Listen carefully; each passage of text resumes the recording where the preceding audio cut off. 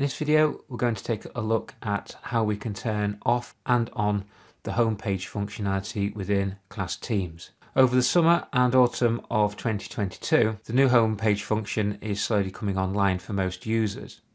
However, you might not be ready to use this yet within your organisation, so you may wish to turn this off for a period of time, pending reactivation a little bit later on within the academic year. So to get started, this is purely for IT admins only, so not everybody has permissions to do this.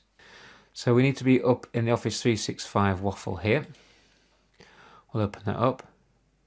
I'm just going to search for the Admin Centre here, and I click on that. And that will now open up my Office 365 admin area. If you don't have the Teams Admin Centre displayed straight away, just need to click on the Show All dots here.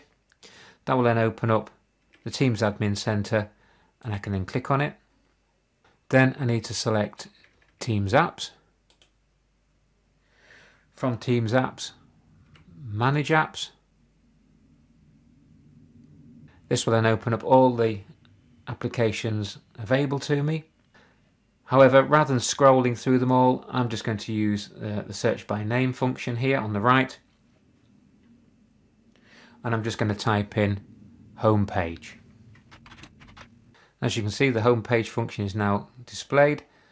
I can click anywhere on the line, and then I just select block. It will then give me a warning message.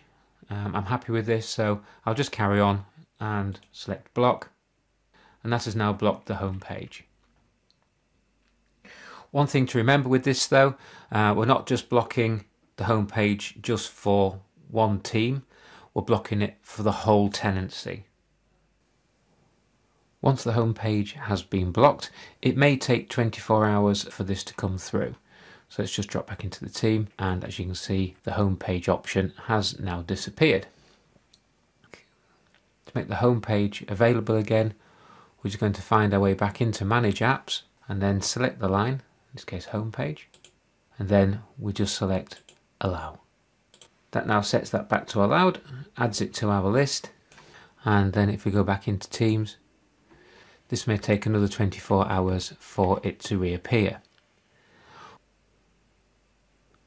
So one thing to note about the home page is that it will need to be recreated by the teacher at the start of each academic year, as the previous class will be archived as the class members will then move over into their next year group. Please scan the QR codes for further free resources and access to Cloud Design Box social media platforms.